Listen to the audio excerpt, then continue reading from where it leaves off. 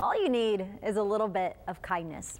That's the message being spread by teachers and staff over at Welder Elementary School in Sinton. It's all part of the school's Be Kind campaign, where teachers have gotten together to create the Kind Wall, where the word kind is spelled out, but you'll notice there's a catch. The I is missing, and students are able to instead put themselves in the middle to teach students that being kind starts with them.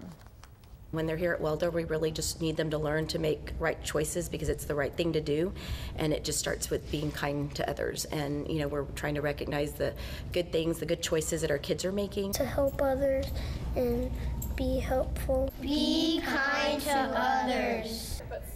Being kind, it's easy to do. The wall will stay up for the rest of the year as a sweet reminder. Let's hope it continues.